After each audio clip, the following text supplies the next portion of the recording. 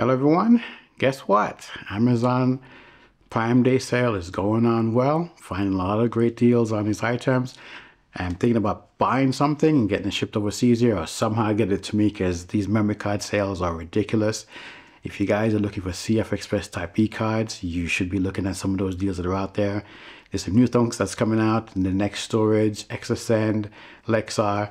I can't really speak to Lexar, but I'm not gonna knock it. You know, if you don't shut out a video for a long period of time, you're probably not gonna have any overheating issues.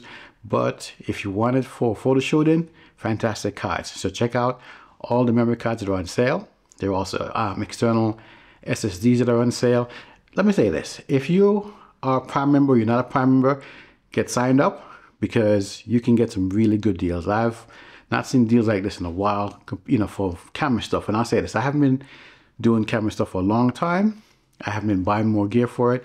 But now, man, these new memory cards, you know, the one that I was looking at was 800 bucks. And now it's like 600 bucks, 200 bucks off 20%. That's not bad. That's a great deal. So there are other things that are out there. I've seen stuff up to like 43% off. So if you're still in the market, you're still shopping, today is the last day. Of course, after today ends, you're going to have some opportunities to get some stuff because things always come up for sale on Amazon from time to time. So keep looking and see what you can find. Another piece of news, Nikon finally released firmware updates for the Z6 and Z7 cameras. Yep, we got firmware after God knows how long we've been waiting for some kind of firmware update in these cameras. Well, the sad news is it's not the kind of firmware updates that we were looking for.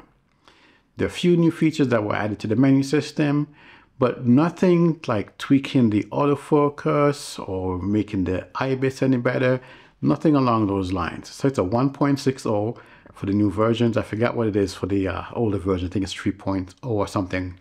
I forget the version number, but I was more focused on the newer cameras to see if you're going to get a 2.0 update, and I was bummed. When I saw the message that, you know, there's a firmware update available, I'm like, oh, finally. Yeah, so it's a bit of a disappointment for me and probably for you guys as well, because we've been hoping that when the Z8 get released, we'd see a massive update to kind of tide us through until the Z6 373 comes out. With that being said, my thought process now is, are we going to see these things sooner rather than later? Now, the rumor mill is saying that we probably won't see this camera until 2024. Who knows for sure? You know, I did a video talked about what kind of camera we could expect from Nikon. There's a mystery camera that's supposed to be coming out.